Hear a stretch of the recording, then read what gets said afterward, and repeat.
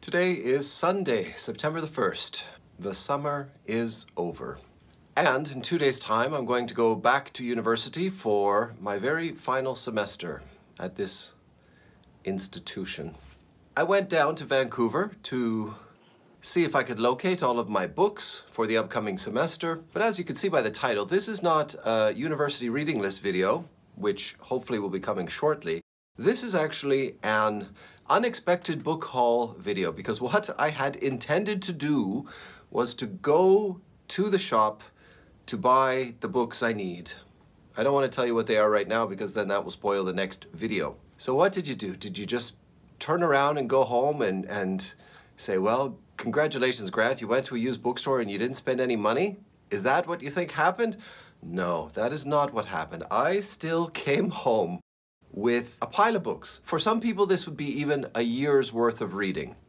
Now, God knows when I'm going to get around to reading these books, but I've got them. Let's begin. This comes from the Paper Hound, an excellent used bookstore in Vancouver. They really have such a wonderful collection of literature. They've got excellent stuff and really good quality books. Like, even though they are used, they're not used. They're almost always brand spanking new. And the shop is beautiful and I love to go in there because it just has such an ambiance. Let's see what I bought.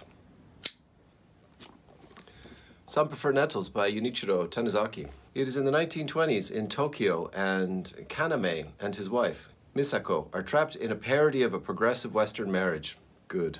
What did I read by Tanizaki? Oh, the MacLeod sisters, of course. No longer attracted to each other, they have long since stopped sleeping together, and Kaname has sanctioned his wife's liaisons with another man. But at the heart of their arrangement lies a sadness that impels Kaname to take refuge in the past, in the serene rituals of the classic puppet theater, and in a growing fixation with his father-in-law's mistress. My. Some Prefer Nettles is an ethereal, suggestive, psychologically complex exploration of the crisis every culture faces as it hurtles headfirst into modernity. Tanizaki, well, I've read two. I've read the MacLeod sisters, which was easily one of my favorite books of all time. And then I read another book of his that was very short, that was very weird. Confessions of a Dirty Old Man, or The Diary of a Dirty Old Man. You get what it says on the cover. It is the diary of a dirty old man who becomes infatuated with his daughter-in-law. I just pulled it right off the shelf. I didn't see this ridiculous cover. Why would they make a cover like that? Like, that is... See, and that book is really in fine condition. How much was this?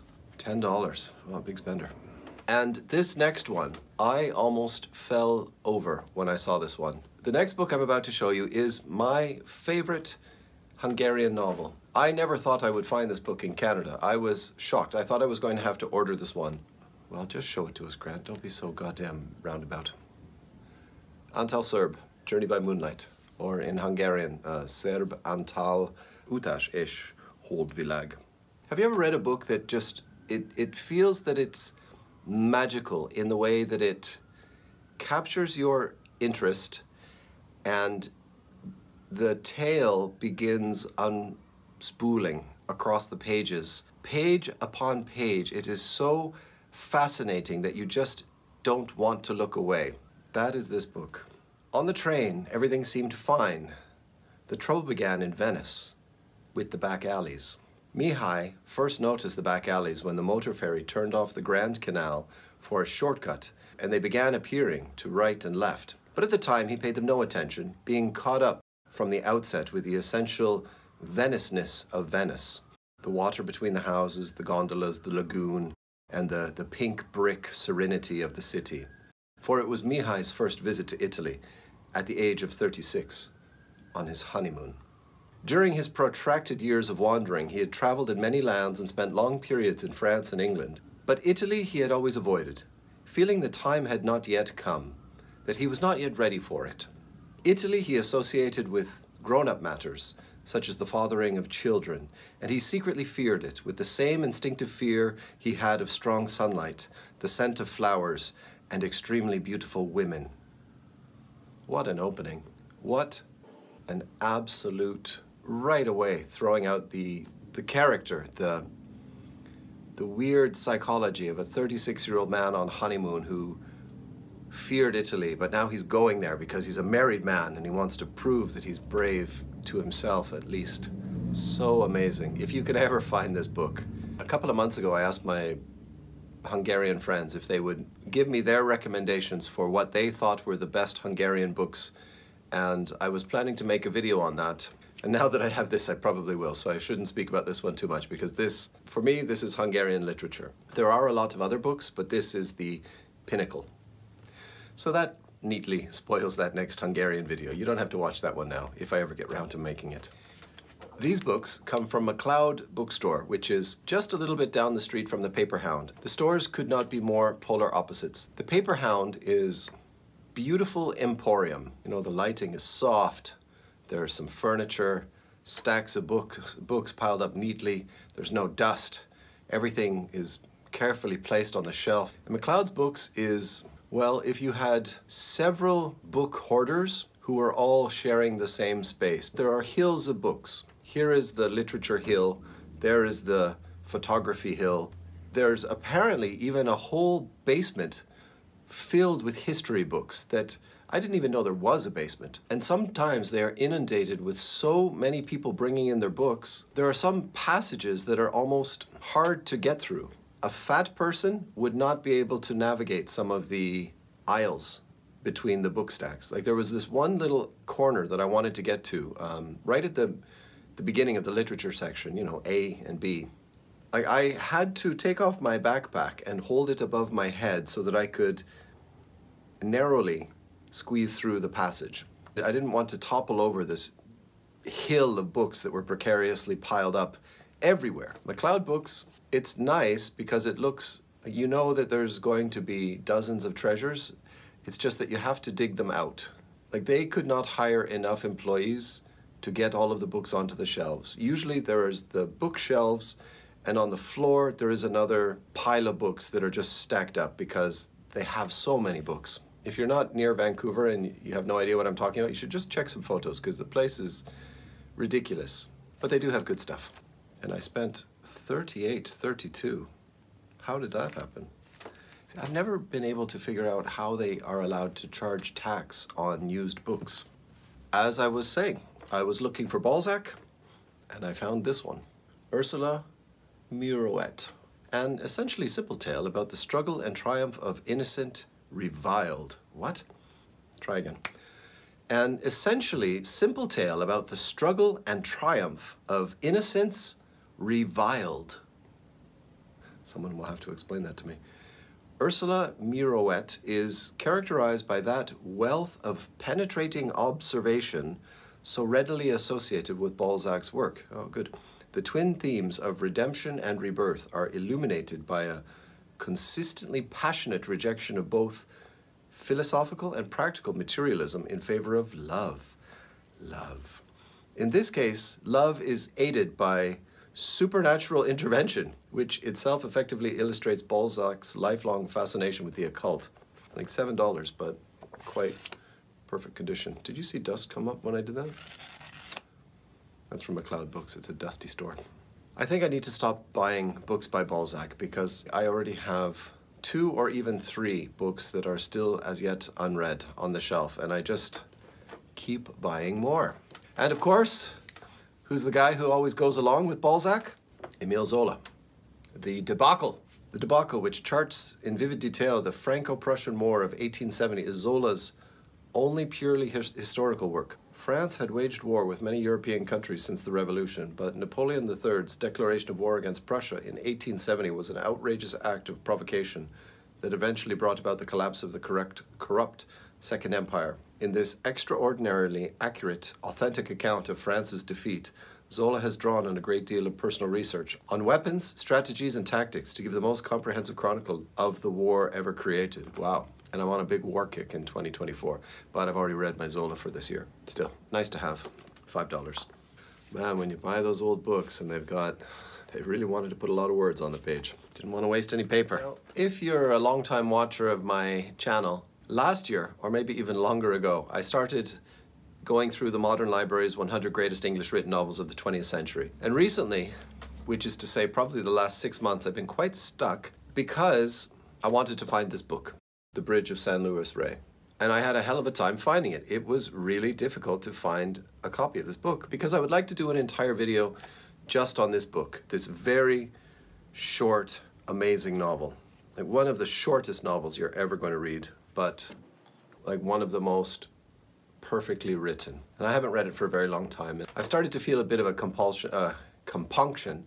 I would like my list videos to be a little bit better quality. I was a bit disappointed with some of the videos, so I've decided to try to put in a little bit more work, which meant finding a copy of this and reading it so I can make a better video, because just holding up a book and saying very banal things about it that don't really offer you any insight, I don't see a great deal of value in that. It's nice that you're still watching, and please don't click to another video immediately. But you see what I'm getting at, right? That I want you to read these books, and I want to be able to explain why I think they are worth your time and effort and money to get this book and to make the effort to read it. So just to hold it up and say, yeah, I read it 20 years ago, it's good, you should give it a try. I mean, that's nothing.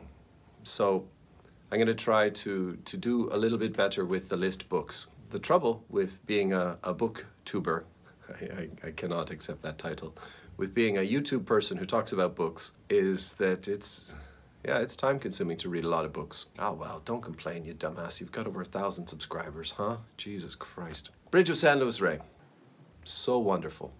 I'll talk about it more in time. Hey, another Junichiro Tanizaki. The Key. I found this weird little edition. Nice, that old stuff, huh? Oh, and you can see her little tits. The Key tells the story of a middle-aged professor with an obsessive fear of losing his sexual vigor, who frenziedly tries to arouse Ikuko, his wife of 30 years, by resorting to various stimulants and finally to jealousy and voyeurism. They record their separate reactions in diaries whose interweaving recounts the steady pathological decline of their diseased physical rapport. Before his death a few years ago, Tanizaki was one of the most frequently mentioned candidates for the Nobel Prize in Literature. His style in the novel has been compared by critics to that of André Gide. As I was saying about Some Prefer Nettles, Makioka Sisters is this sprawling epic tale of these 4 sisters and the lives they lead and how they make a family. The Diary of a Dirty Old Man is more vulgar, more, an old man who's losing his wits. And I suspect this is more on that side. New Year's Day. This year I intend to begin writing freely about a topic which, in the past, I've hesitated even to mention here. I've always avoided commenting on my sexual relations with Ikuko for fear that she might surreptitiously read my diary and be offended. I dare say she knows exactly where to find it, but I've decided not to worry about that anymore. Of course, her old-fashioned Kyoto upbringing has left her with a good deal of antiquated morality. Indeed, she rather prides herself on it. It seems unlikely that she would dip into her husband's private writings. However, that is not altogether out of the question. If now, for the first time, my diary becomes chiefly concerned with our sexual life, will she be able to resist the temptation? By nature, she is furtive, fond of secrets, constantly holding back and pretending ignorance. Worst of all, she regards that as feminine modesty. Even though I have several hiding places for the key to the locked drawer where I will keep this book, such a woman may well have searched out all of them. For that matter, you could easily buy a duplicate of the key. 1960, 127 pages. A note about the translator. Howard Hibbett, Hibbett, took his doctorate at Harvard in Japanese literature and lived in Japan for 3 years. He has taught at the University of California and is now Associate Professor of Japanese Literature at Harvard. Thank you, Hibbett, for translating this book. Hibbett. Oh, found a good one. Little Man, What Now? By Hans Fallada. Written just before the Nazis came to power, this darkly enchanting novel tells the simple story of a young couple trying to eke out a decent life amidst an economic crisis that's transforming their country into a place of anger and despair. It was an international bestseller upon its release and made into a Hollywood movie by Jewish producers, which prompted the rising Nazis to begin paying ominously close attention to Hans Fallada even as his novels held out stirrings of hope for the human spirit. There's the other Falada over there, The Drinker. I read that last year, maybe, or it was a while ago. And that is a weird, heartbreaking novel about a man who becomes a thorough alcoholic, the levels of hell that he's descending to very quickly. And it was a great novel, extremely well written, very, very fast paced. I'm expecting something a little bit more slow paced in this one, maybe a bit more reflective, but I don't know. Hans Falada was a really peculiar character, had a lot of trouble with alcohol and drugs, real, pure Falada sentiment. So those, 1, 2, 3, 4, 5 books, $40. I guess so. And then I went to my favorite used bookstore in New Westminster, and this Orange Crush Velvet used bookstore has the best used books I've ever seen in any used bookstore. Like, it's better than the Paper Hound, a little bit smaller, like in selection. And see, MacLeod books, there's nothing bigger than MacLeod books. Anyway, Orange Crush Velvet in New Westminster. If you're in Vancouver, I strongly suggest coming to New Westminster and just having a look at their used books. Like, the man who owns it, he's got a master's degree in literature, and man, this guy really knows what he's talking about. He knows literature. I was in there for 2 hours and just one book and another book, and so often, like, it's very rare that I'll take a book off the shelf and say, all right, what's this one? You know, like, I've never heard of it. Tell me something about this. Now, not this one though. Winesburg, Ohio, Sherwood Anderson. A couple of years ago, I ordered a copy of Winesburg, Ohio, and they sent me this piece of shit. I mean, I can't read that. I mean, look at it. It's already falling apart. I wrote to the company and I said, look, guys, I can't pay for that. Look at it. It's nothing. It's nearly unreadable. Like, it will just fall apart in my careless hands. So I bought another copy because I'm really, really very much want to read Winesburg, Ohio again. Yeah, so I'm happy I got that one. I'll do a book lottery at the end of this if you would like this. Oh, what a shitty prize, though, after just saying how awful it is. Then now I'm going to say I'm going to give it away. So here we go with Orange Crush Velvet, and me saying, you know, I see that, and I pull it off, and I see this, and I say, what's this? And he's like, yeah, that's a good one. You should get that one. I said, all right. Apparently, it is dispatches of a journalist from Vietnam, from the war. That is all he told me, and that was enough. I need to read something about Vietnam. And then this one was the wild one. So for some reason, I've been seeing this name quite a lot recently. I don't know if you know this character, but his name keeps popping up. It must be the SKV that really appeals to me. Joseph Skvorecki. Skvorecki, the engineer of human souls. Never heard of it, don't know a single thing about it. What can I say? I like those East European names. You know, they always look so tantalizing to me. I said, is this good? He said, man, that's good. I said, all right, okay, good enough. Danny Smiricki is a Czech writer who fled his country in 1968 to find asylum in the sheltered world of Edenvale College in Toronto. His new world is an Eden, which he sees with old world eyes. That's why I bought it, because I think there will be quite a lot of reflection from when I came, you know, when I left Hungary after 16 years and I came back to Canada, and how it all seems so very strange to me.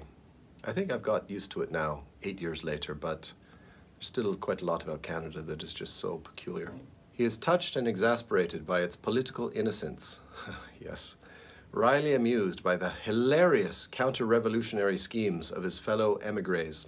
Tormented by the Soviet secret agents who dog his footsteps, and he succumbs to the determined flirtations of his prettiest student. At the same time, he is undone by memories of a homeland as lost to him as his youth, of Nadia, the factory girl who was his first lover, of his career as a girl chaser and feckless hero of the resistance in small Bohemian village under the pall of the Nazi occupation and later under Stalin. A world of heroes, traitors, and innocents. Yeah, $12 wasn't cheap. But I think this is really a rare book that's hard to find. I don't really like it when a book starts with that many quotations. Like, that seems a bit, you know, choose one. I don't really like this edition. The paper is a bit kind of rough and raw. I certainly won't be able to read this one in the bath. And then 2 more quotations to start the first chapter. That's... All right, so chapter 1. Called Poe. Outside the window, which is high, narrow, and Gothic, the cold Canadian wind blends two whitenesses, snowflakes sifting down from lowering clouds, and snow dust lifted and whirled by the wind from the land stretching southwards to Lake Ontario. The snow swirls through a white wasteland broken only by a few bare, blackened trees. That is Toronto for sure. Toronto is a weird place. Canadian people really, you're either a Toronto person or you're not in terms of being Canadian. And if you're a Toronto person, then you're really proud and smug and you're, I'm Toronto, I'm in the best city in the whole country. And everyone else, everywhere else, hates Toronto people because of this attitude, like, oh, they think they're the best. It's weird, these little attitudes people have. And Vancouver people, well, Vancouver people are laid back and relaxed because they smoke marijuana all the time, but they're also healthy because they go hiking every day as well. So that's the image of Vancouver people. Smoking weed, going hiking, healthy and laid back. And Montreal people, well, they're French, you know, French Canadian Montrealer enjoys more than just, you know, having a nice Du Maurier cigarette, drinking a ice cold Pepsi, putting on Michael Jackson's Thriller and dancing around like a lunatic. And those French Canadian girls, not that I want to get myself in trouble here, but they're unlike girls in other parts of the country. The French Canadian Quebec girls, well, if you don't have any experience, it's worth taking a trip to Montreal or Quebec City, which is the most beautiful city in Canada. Quebec City, when I came back to Canada after Budapest, I wanted to live in Quebec City, but I don't speak French. That's my tragedy, among others. Already the economy in Quebec City is not very good. For someone to go there without any French, it's basically a death sentence. You will not get a job. So I had to come out here to Vancouver. Quebec City that's the place where I would really like to live in Canada, if everything were ideal. If I had money, if I spoke French, I would definitely settle in Quebec City. Those are the books that I bought instead of the university books that I should have bought. What a foolish person I am. Oh, well, how much did I spend? $60? But I got some good reading there, eh? All right, we won't do a book lottery, but I'll tell you what. If you write to me at Gmail, grantlovesbooks@gmail.com, I'll mail you this, and I'll mail you this for free. Just write to me and say, Grant, this is my mailing address. I love your videos. You are an absolute god among men. Please, would you send me those? And I'll send them to you for watching the video all the way to the end. All right, so write to me. I'll mail you these, okay? All right, there you go. That's the end of the video. I ran out of energy. Take care.